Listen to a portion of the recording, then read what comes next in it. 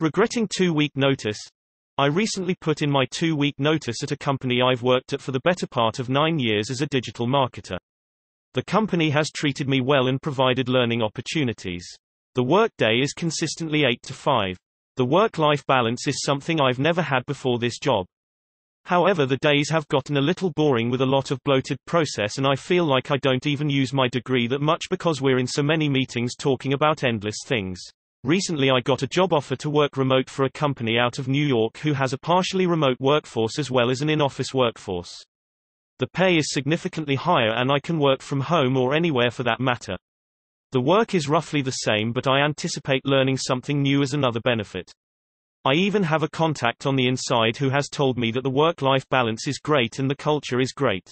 After accepting the offer and giving my boss a 2-week notice the following day, I instantly started to regret it. For the first few days I left work and cried thinking about all of the people I'll no longer interact with. The beautiful office I'll no longer get to go into. My parking space and desk with a view I won't have if I ever come back. Then that sadness subsided some, and now I'm worried about the loneliness of working and living alone. I've looked into some co-working spaces, but I don't think that's going to give me the same level of interaction an actual workplace would give me.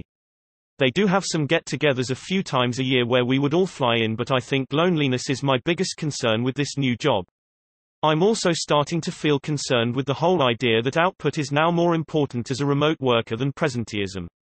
I know that sounds bad, but I just hope I'm not entering a micromanaging environment.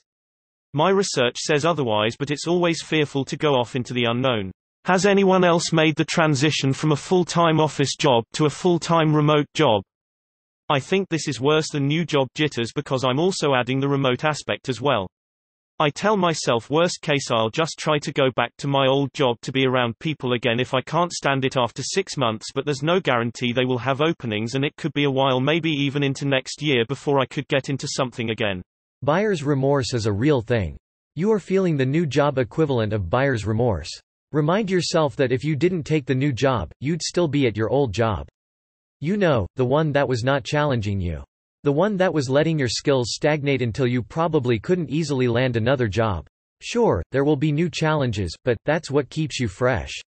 Just remember why you started looking, and know that those reasons wouldn't disappear if you had, in some parallel universe, kept your old job.